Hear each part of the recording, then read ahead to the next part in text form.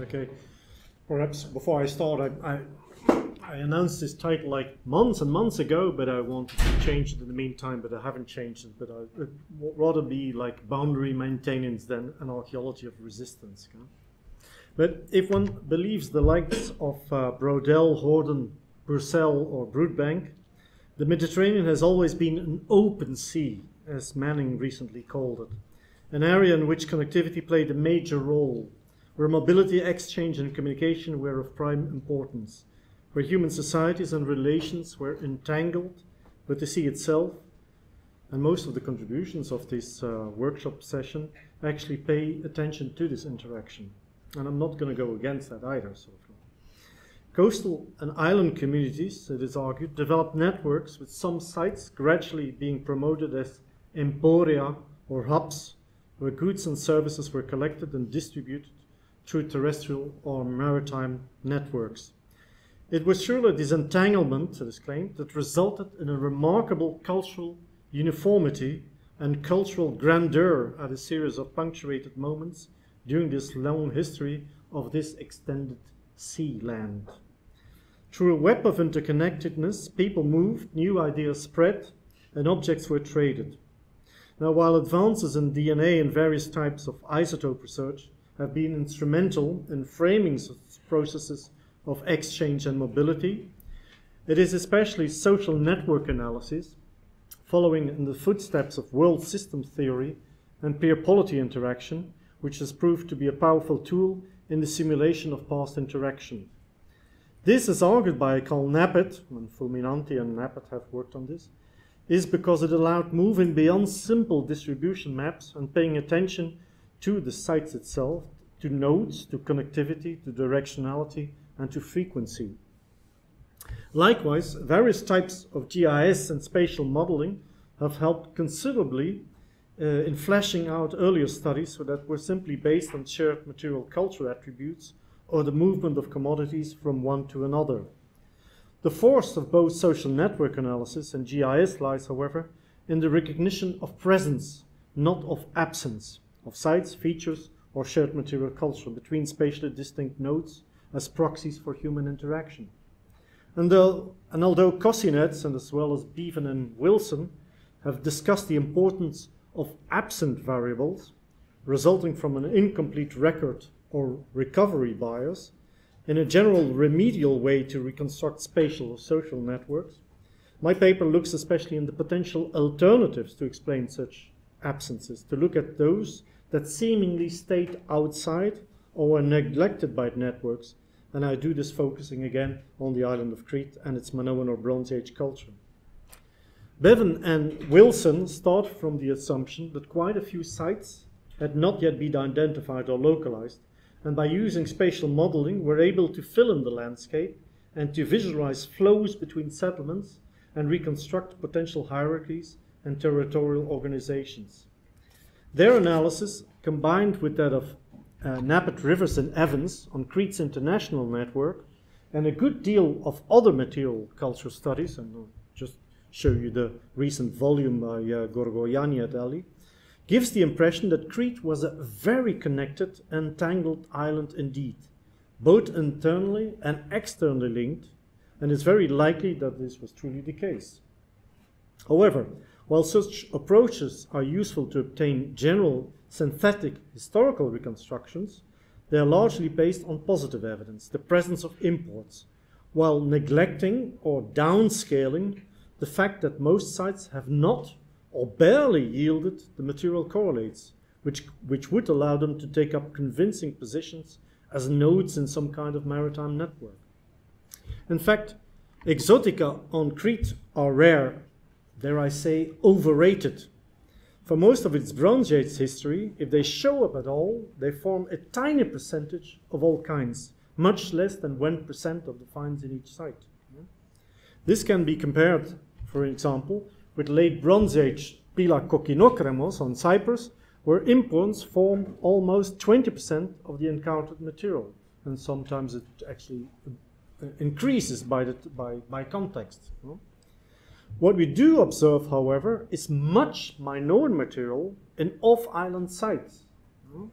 At Akoretiri on Santorini, this is around 15%, while on Kythera it's said almost to be entirely Minoan, at least according to sources in Napet and Nikolaopoulou.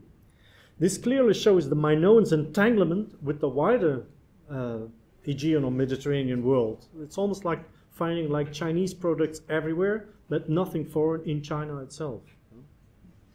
So in the rest of this paper, I will only consider material evidence because which certainly formed a small percentage of exchangeable commodities, such as perishable goods, foodstuffs, textiles, intangible ideas, technology as well as human traffic. But these need much more sophisticated analysis to be appreciated. But if we look at the Cretan evidence and check where foreign products primarily and consistently show up, Komos, Poros and Moklos, these are port sites, or anchorage sites if you wish, that are secondary in the local settlement hierarchy, respectively on the south, north and northeast coast. These are maybe what you could call gateway communities, but they're not primary centers where their respective regions are concerned. And the presence of exotica in these three sites is, with regard to other Cretan sites, proportionally relatively high throughout the various periods of Minoan history, and this is why they're usually regarded as gateway communities, sites through which exotic goods enter the island and from which, it is usually argued, they were distributed or proliferated. That's Brannigan's original 1991 idea. Papadakis and Tompkins, for instance, conclude that trading was not a widely accessible venture, but was controlled by groups of individuals located in a few large trading communities. Again, these are secondary sites. These are not major sites. This may have been so these trading communities, but is there really evidence that these exotic goods subsequently arrived or filtered through the other settlements? In fact, it's outside these gateway communities, foreign goods are really scarce. And despite long histories of excavation, the main palatial settlements, Knossos, Festos and Malia, have yielded very few imports, and this only changes somewhat in the Mycenaean period, late Minoan 3a, where Knossos is concerned at least. Two further examples where I've been or I'm working myself, that is Palaikastro in East Crete, is following 100 years intermittently of archaeological research, a large and important settlement located on primarily land and sea routes with visual linkage to the Dodecanese. So if you on a good day you can see actually castles and then next Carpathos, Rhodes and Anatolia. Possessing an important agricultural hinterland and undoubtedly at the top of a regional settlement hierarchy.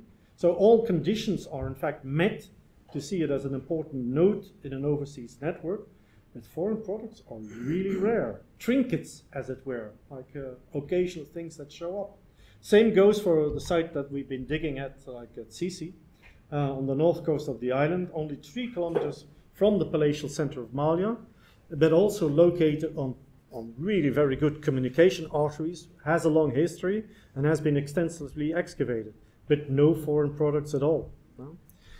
So this absence seems almost certainly not a recovery bias. So we should ask why sites that are ideally located on appropriate sea currents lack distinctive and recognizable exotic material culture. Well, we know that in general that the island was in close contact with the rest of the Aegean and Eastern Mediterranean, as hinted at by these gateway communities mentioned. So how can we explain this absence? Well, in regions with strong state interference, trade monopolies and embargoes, trade monopolies and embargoes may have existed. We know through texts, for instance, that Eric Klein has treated, that rulers occasionally used such embargoes as a political tool. And so during a specific period of the Bronze Age, and I suppose you were actually hinting at that, Hittite finds, for example, are quasi-absent from the Mediterranean. And so that has been interpreted as an embargo.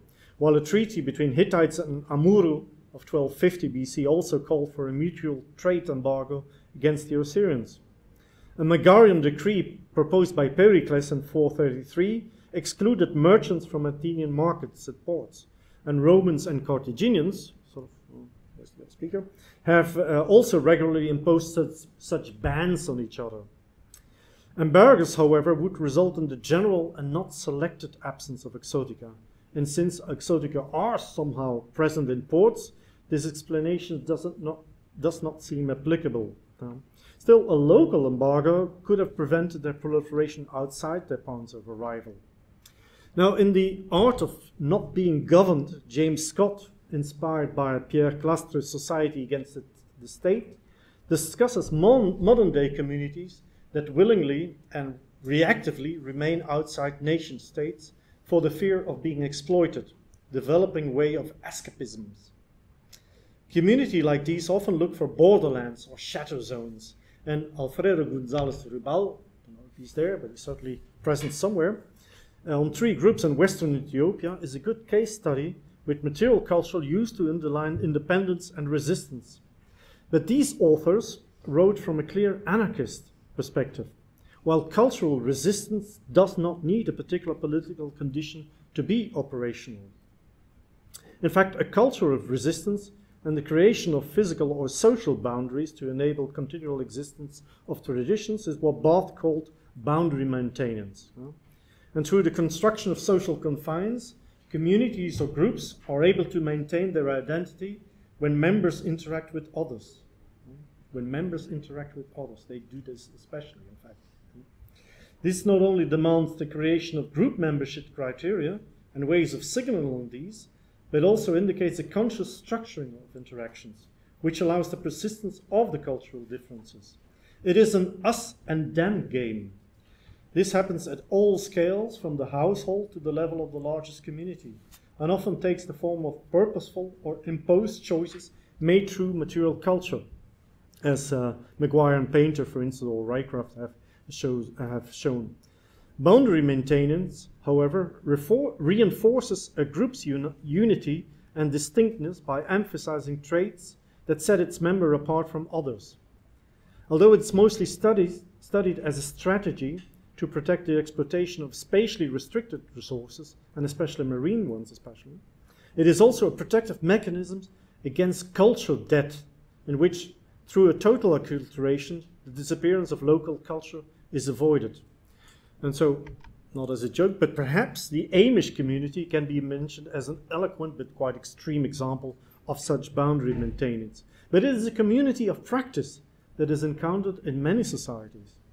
In specific archaeological contexts, boundary maintenance and process of resistance have successfully been employed to explain, for instance, anomalous mortuary ceremonialism in pre-contact Vermont, or a particular style of personal ornament setting locals apart from incoming Neolithic farmers in Europe, or Copper Age tribal societies on the Great Hungarian Plain, as Parkinson has shown, or even the maintenance of Philistine identity in the early Iron Age.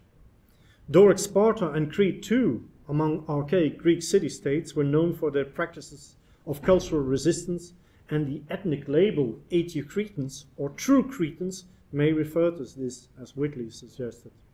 But these examples illustrate the use of material culture in helping to shape and to maintain boundaries and hence community identity, and practices through which social cultural differences were ascribed and communicated act hence as a defensive mechanism.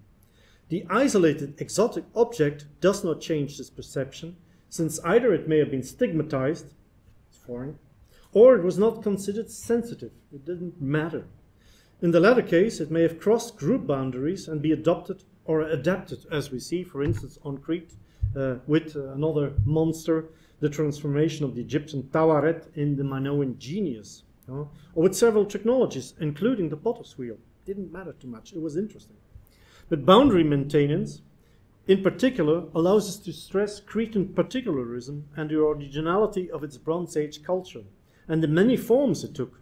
The stress on the central court, for instance, and its accessibility in public structures, for example, for the gathering, as Piotr has mentioned, but also the link with the natural environment where religious practices are concerned, and later its attention to a primary female divinity. But key cultural traits that may be considered as meaningful locally abound in the Minoan material record. Dress and hairstyle, for instance, are very typical Minoan, but also model plaster and frescoes, shapes and decorative styles of pottery, symbolism such as the double axe, etc. The list is without an ending. And one may be confident that things like food and language were likewise primary markers. Minoans, it appears, wanted to be recognizable as such. This distinctive material culture and, at first glance, unreceptiveness towards external influences, however, can only be appreciated while taking into account the island's primary position within a network of entanglements in the Eastern Mediterranean context. It was because of this primary entanglement that Cretans developed and adhered to their own specific cultural idiom, which set them apart from their neighbors. It is this what made them Cretans. It was an intentional and deliberate move to protect local customs within a world that became more and more international and globalized. It must be added that this general unreceptiveness to foreign features appears to have been temporarily charged, and especially a Middle and early Late Bronze Age feature of Cretan society. This then may in fact imply that it is a conscious reaction against experiences in the past. Exotica, in fact, do seem to have occupied a very important place in the advertisement of local identity and the construction of vertical differentiation during the early Bronze Age, as has been shown in various studies by Cynthia Colburn and especially Borja Lejara Herrero. It was surely because of their use in such vertical differentiation, blatant show-off, that they were largely discouraged or rejected in a society that seemed to have advertised more egalitarian principles, corporatism and collective identity. That's the ideology. It doesn't mean that it was true in reality. It is then perhaps no surprise that when the court-centered buildings, which we know as palaces, are built early in the Middle Bronze Age, foreign exotica do no longer play a role in local identity construction and advertisement. So to conclude, the Mediterranean Sea, while it may have been something like a no man's land and an interface that allowed free connections between various groups, also acted as a borderland and a barrier that helped the creation of local identities through a receptiveness or not, and active use or not of foreign material culture.